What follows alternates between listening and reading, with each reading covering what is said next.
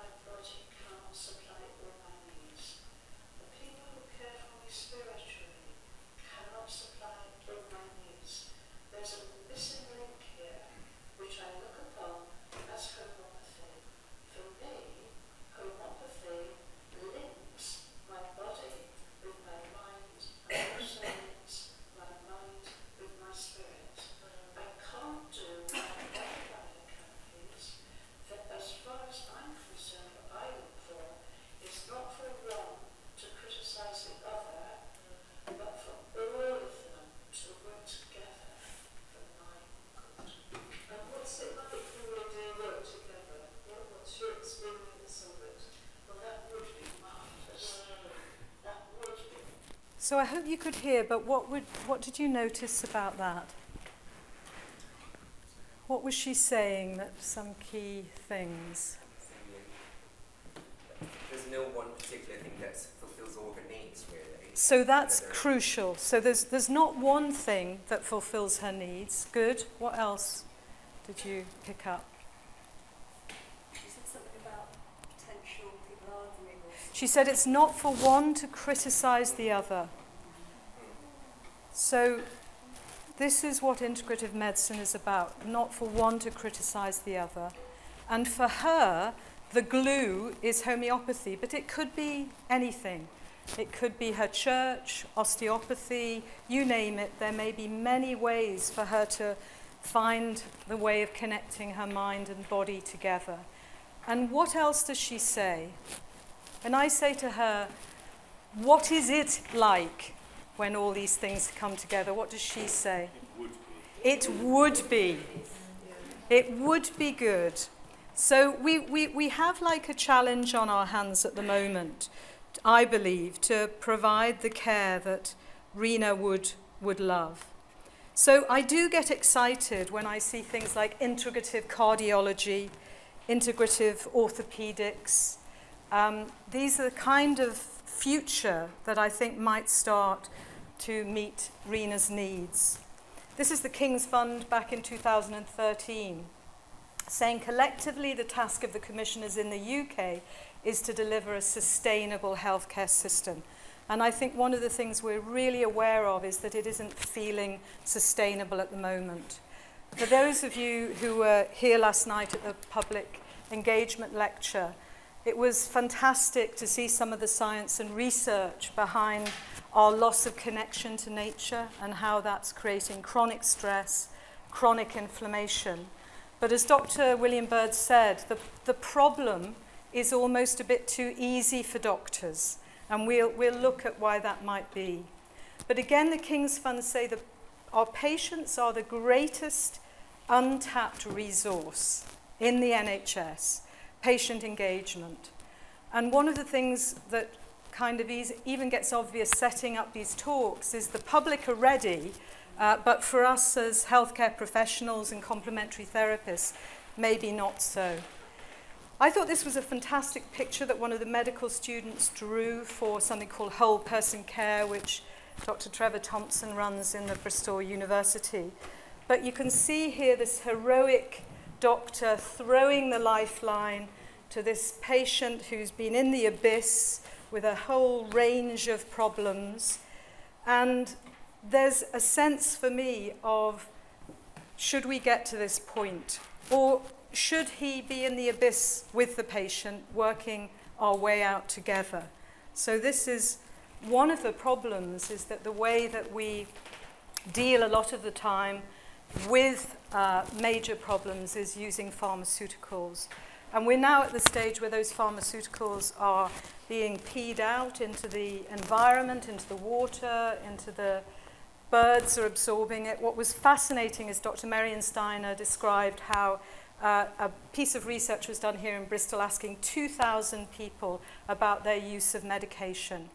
And they said that they about 28% said they either flushed it down the toilet or gave it to friends. So the idea that the public want this, I had a personal experience of going to a cardiologist with cardiac arrhythmia, and he wanted to put me on flecainide. Now, flecainide is a pretty dangerous drug. I've used it in many ways. So I looked at him nervously and I said, "Do you think there's anything else I could do?" And he said, "Oh, no, you're a busy woman." And I realized that I had to take the prescription and make him think I was going to use it. And then I went away, I reduced my caffeine, I dropped my hours at work, and I started a meditation practice. So that's one of about 5 drugs that I could be on. So this afternoon, we're going to pull together many experts in the field of integrative medicine. So Fiona Hamilton, who is the lead for arts and healthcare for the Portland Centre, is our poet in residence.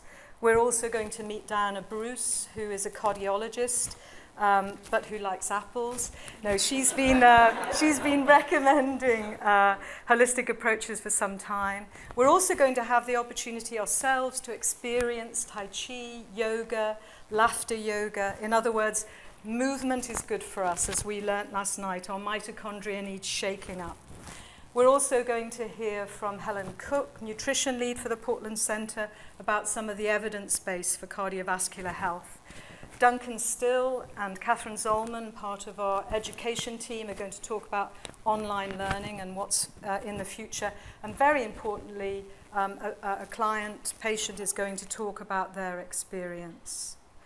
We've got Dr. Morrice, Andrew Morrice, known as Boris, is going to talk about the heart and the mind and how we connect and how we beautifully stress ourselves.